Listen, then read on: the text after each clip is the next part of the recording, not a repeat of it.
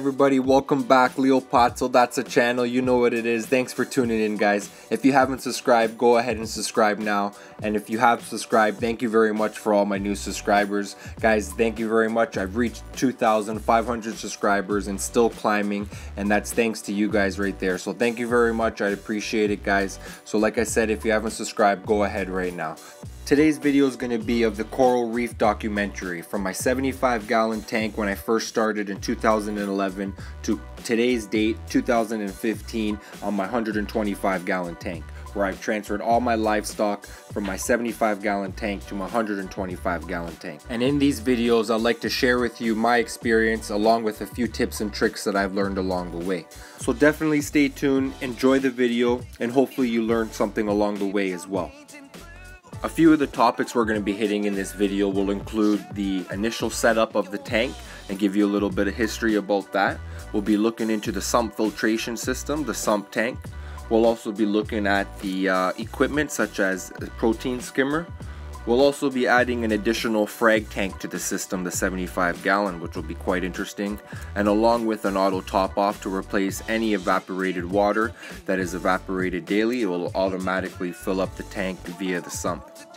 So stay tuned with that, guys, and we'll break it down for you and to show you a few things. So hope you guys enjoy.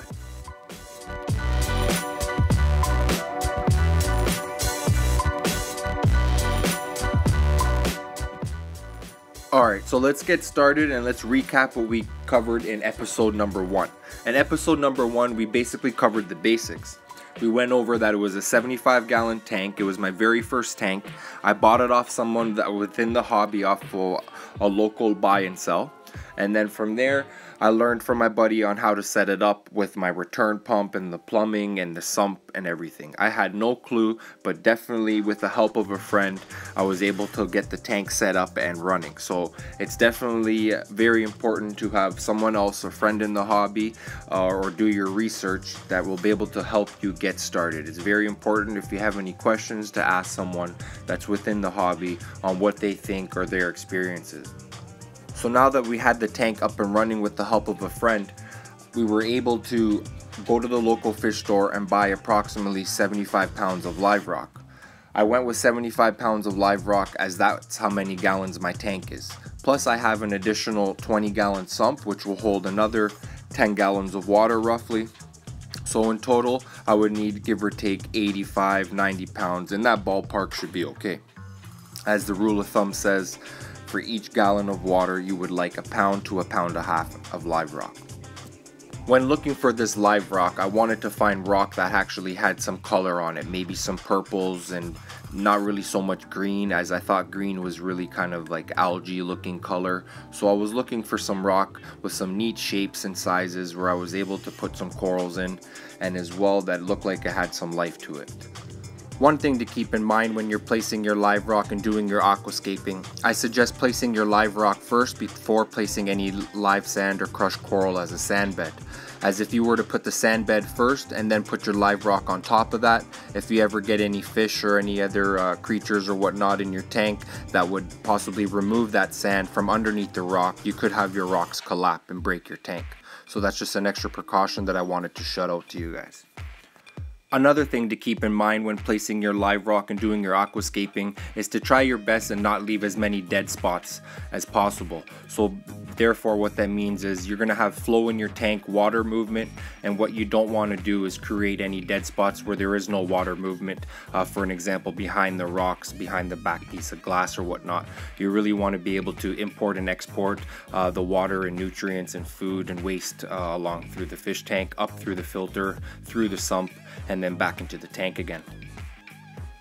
Alright, moving right along here. I wanted to point out that these 3 condi anemones here, I just recently placed these guys into my tank, and if you watch part 1, you can see how I briefly acclimated them to the tank via a plastic tray that had holes in it, which I attached a piece of styrofoam along the top so it floated along the top of my tank. And then in that plastic tray, I put in a small piece of rubble live rock, so hoping that the anemone would be able to mount onto that piece of live rock before placing it into my tank. That's something that I've learned along the way within the hobby that I wanted to point out to you. Sometimes when you get a new anemone, you put it into your tank. It's not really mounted onto anything when you buy it from the store. So when you put it into your tank, you're just basically putting it anywhere that you would want it to stay as best as you can. But sometimes that doesn't always work. It moves around and it goes wherever it wants to go. So ideally what I find that works for me is when I'm acclimating to the tank, it might take a couple of days or whatnot, but you just basically got to trial and error. If not, don't worry about it. What I do is I just place a small piece of rubble live rock along with the anemone in a small basket that's floating along into the tanks. So as it's getting used to the water parameters, it can find this piece of rubble live rock that I provided with it. So hopefully it would mount onto that piece of live rock within the few days that I buy the anemone from the store, and then from there I would be able to place that piece of live rock that has the anemone onto it in a specific spot into my tank. And again, just because I placed it in that specific spot, not to say that it's not going to move, but this is what I found that helps and works out best for me to control where ideally the anemone is placed in your tank. Okay, so what I wanted to point out next here is that I have at the bottom of my tank here, it's a coral and it's called a toadstool coral. This toadstool coral I bought approximately a month or two ago, and I placed it in my tank. It was mounted on a piece of live rock, and it was just one toadstool coral. You can see that I have one in the middle, one on the left, and one on the right. It's that beige circle looking thing, like a mushroom with the tentacles on it. So I bought this coral. It was basically just the one piece of coral, the toadstool on that piece of live rock. I noticed that it split apart as it reproduced, and then I split those pieces of coral up. Instead of it just being in one location of my tank, I moved it towards the right side and I moved it towards the left side. So now I have 3 pieces of those corals scattered along my tank. And I wanted to show you here in this next clip, which a few months later, now those 3 again multiplied again. So you can see that the one on the right is now 2, the one in the middle is now another 2, and on the one on the left is another 2, which looks like it's going to be splitting again. So you can see there, just within a few months time, we have some coral growth. What do we have here? Well, this is where we're moving quite along here in the aquarium hobby. Like I said, this is a do-it-yourself hobby, and it gets your mind thinking, and this is what I came up with. This is a frag tank. This frag tank is some glass, some spare glass that I had sitting around at my house, and basically what I did is I cut it to size with the tile cutter, and I siliconed it together.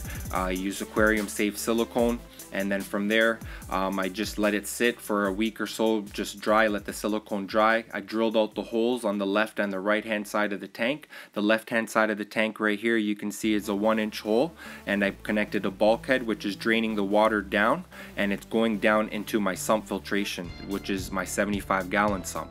And on the right hand side here, this is where the water is getting pushed inside the frag tank via a pump that's sitting inside my sump.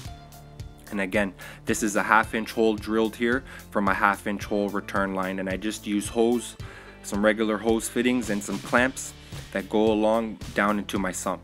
Well, here you go. I haven't really had much footage of my sump in these videos, and here's the limited footage that I have for you guys. So you can see here that the 2 pumps, one's running and pushing my 75-gallon, and which is cycling my 75-gallon, and this other hose right there with the black valve on it, that one right there, is running behind my tank over to my frag tank. So what's happening here is I have 2 pumps in my sump at the bottom of my tank, and it's running 2 systems. The one on my right, which is my 75-gallon, and the one on my left, which is my approximately 30-gallon frag tank.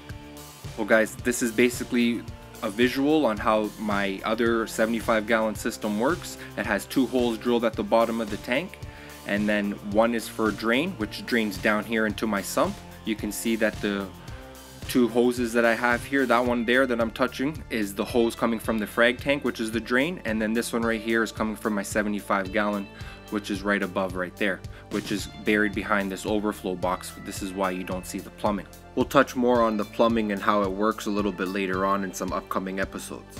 But for now, we can take a brief look at my sump filtration system, which is divided up into 3 chambers approximately. Starting on the left is the drain, and on the right is the finished product water, which the pump pushes the water up to my 2 tanks, which is the 75-gallon tank and my frag tank here. One of the tests I had to perform here when setting up my frag tank, I had to make sure that when the power was shut off at any given time, that the back siphon that was siphoned back into the sump filtration system, that it didn't overflow the sump. So what I had to do is I had to turn off all the equipment and the pump for my 75-gallon, and at the same time turn off the pump and all the equipment for my 30-gallon frag tank. And then from there I monitored my sump filtration system as the water level rised, and then from there I would know that it would be safe, that if a power were to shut off, that it would not overflow into my sump filtration system. Well, you might be asking yourself, why did I build this frag tank? This frag tank was basically just a project that I wanted to experiment with, and I wanted to try being new into the hobby. The hobby got my mind thinking by watching some videos on YouTube, and then from there I just decided that I wanted to add a frag tank to my system, and again tie it all in together so it's all one system and all the same water levels throughout. And again, I wanted to take some of the corals that were growing in my 75-gallon main display tank, and I wanted to frag them out and glue them on some frag pieces and frag discs and see how they would recuperate and heal and grow in my frag tank under different lighting, which I was using T5 lighting comparison to my 75-gallon where I was using metal halides and T5s. You might be looking at this bucket right here and asking yourself, what's this bucket and this 1/4 inch line that's running down in towards my sump? Well, that's what we're going to be talking about in this next video. We're going to be talking about the auto top off. Auto top off, also known as ATO, which basically is a system that will allow you to replace evaporated water that's evaporated daily into your sump filtration system, which is constantly doing this all the time. So as your water consistently evaporates from your system, this auto top off will consistently drip water into your tank, into your system, will keep your water levels always at the same level. The auto top off is a very important piece of equipment as it will make your life much easier. One thing, it will keep your levels in your sump at the consistent level all the time once you have it set, which in return will help your skimmer perform at its best. For an example, if your skimmer is recommended to be run at 9 inches for an example, your auto top off will maintain that level in your sump, which will allow your skimmer to work at its best performance. Another peak and benefit that the auto top off has is that you don't need to manually replace water yourself daily or every other day or weekly, and will also help in your salinity level, your salt level, to be more consistent, as much as the water evaporates, the water will be dripping into the system here. Another benefit having an auto top off would be the reassurance of your sump pump that's in your sump filtration system for it to not run dry. For an example, if you're busy for a few days and don't get a chance to top off your sump filtration system, what's going to happen is your sump pump chamber is the chamber that's going to lower, and then from there eventually it will run dry, which will possibly cause damage to your return pump and not work at all. So it gives you the reassurance that your return pump will not run dry and will not break down on you. So again guys, the auto top off is very important. And this mechanism that I have right here in this design of the auto top off is called a gravity feed auto top off. What I have done here is I've installed by easily hot glue gunning a float valve, which is from a dehumidifier. This float valve is from a dehumidifier float valve, and which takes a 1/4 inch drip line at the back and I ran it behind the tank, which is elevated higher than the sump, into this bucket. This is just a 5-gallon salt bucket, which I drilled the hole at the bottom of it. I siliconed a fitting on there, which will allow me to connect a 1/4 inch tubing line. And then from there I ran that over to behind my tank into my sump, which was ran into that float valve. That float valve will drip water inside my sump via gravity, and then from there, once it reaches the desired height that I set it at, it will stop.